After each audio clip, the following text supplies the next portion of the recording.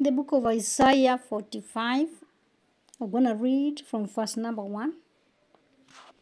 Thus says the Lord to his anointed, to Cyrus, whose right hand I have held, to subdue nations before him, and to loose the hammer of kings, to open before him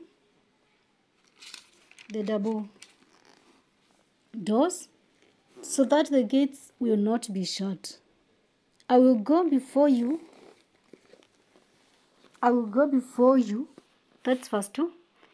And make the crooked places straight. I will break in pieces the gates of bronze and cut the bars of iron.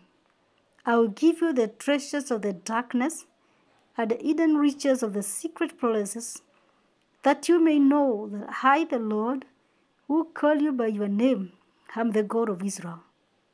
For Jacob my servant's sake, verse 4, and Israel my elect, I have even called you by your name. I have named you, though you have not known me. Verse 5. I am the Lord, and there is no other. There is no God besides me. I will guard you, though you have not known me. Verse 6. That they may know from the rising of the sun to its setting that there is none besides me. I am the Lord, and there is no other.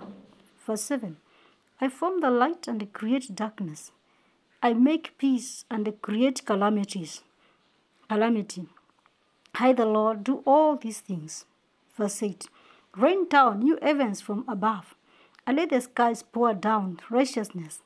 Let the earth open them. Bring forth salvation, and let righteousness spring up together.